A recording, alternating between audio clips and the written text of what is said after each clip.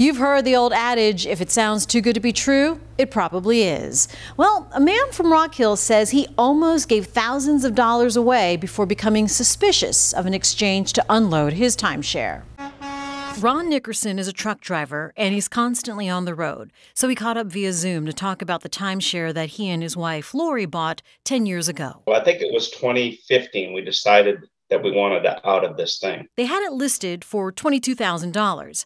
They never got a bite until earlier this year. And they offered me actually $22,500 for it. I said, yeah, I'm interested in selling. And I usually don't answer those calls. Because the assumed buyer was out of Mexico, the so-called broker told him he needed to pay $4,400 first. Ron said, oh, they're going to reimburse us for the taxes. As you saw, the guarantee was there and everything. And all I had to do is wire the money and I could get it in 24 hours. Tom Bartholomew from the Better Business Bureau says that was the red flag. If he's got to pay money up front, in this case, a little over $4,000 to make this transaction happen, money's going the wrong way.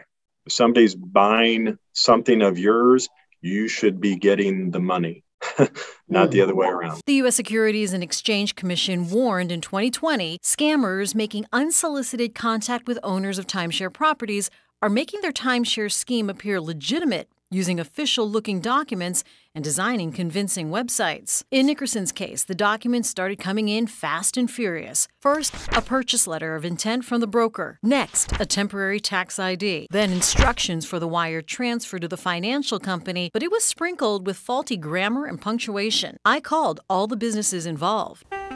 Twice, I had to leave a message, and the phone number for the financial company led to a voicemail in a different language. I also called the leasing office of the listed address for that financial company on 33rd Street in New York City. They said the company shown on the letterhead was not actually a tenant. Nickerson says things got especially fishy after he received an email, supposedly from his timeshare company, and it had some blatant typos. Nickerson stopped just short of authorizing the money. Bottom line, the SEC says trust your instincts, and if something doesn't seem right, stop communicating with the company. They warn that it's very difficult to recover money wired abroad. We have several sources on how you can find out if an offer for an investment product or service is legitimate. Just visit our website, WCNC.com. In studio, Jane Monreal, WCNC Charlotte.